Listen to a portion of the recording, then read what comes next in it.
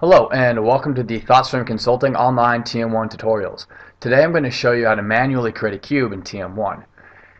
The data in TM1 is housed in the cubes, and the data that you view and the data that you can browse through is largely determined by the dimensions that make up that cube. Now, dimensions are made up of elements, and these elements, to use a math analogy, are a kind of series or grouping of like terms or like items. For instance, in the periods dimension, if I open this up, you can see that within the periods dimension, I have the elements January, February, and March, as well as current month and year to date for some dynamic period calculations. Now, I also have the year aggregation that rolls up all the months into the total year. So all these elements are grouped together because they are period elements and they make up the periods dimension. Now when you combine this dimension with other dimensions, you create data intersection points, and that's how you define your actual specific sets of data. So when you're making a cube, you need to take into the idea of what am I trying to view, what kind of data am I trying to look at. So before you go about making your cube, you need to get into your mind of what are you trying to create and what are you trying to view. So for this exercise, we're going to create an HR headcount cube. Now, given our existing dimensions, we're going to figure out which dimensions we actually need. We don't need accounts and we don't need currency because that doesn't deal with headcounts, but we're going to need employees, periods, region, and versions.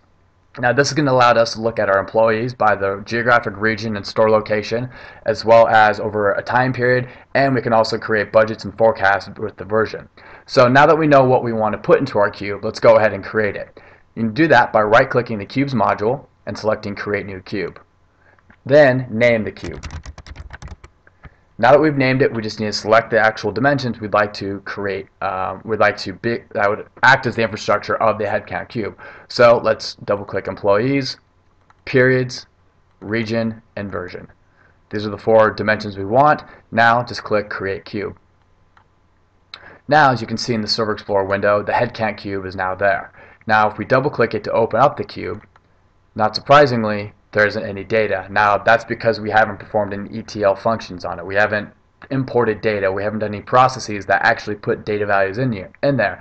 But now that we've created the infrastructure and we define the dimensions that go within the cube, when we do bring in data, the intersections of the different dimensions and the elements will then give specific pinpointed locations to send that specific set of data. So if you're defining something by a certain month, by forecast, and at a certain geographic location, that data will be properly allocated to that specific intersection of data points. So there you go. That's how you create a cube in TM1. It's a pretty simple process. It just takes a little bit of forethought before you get going.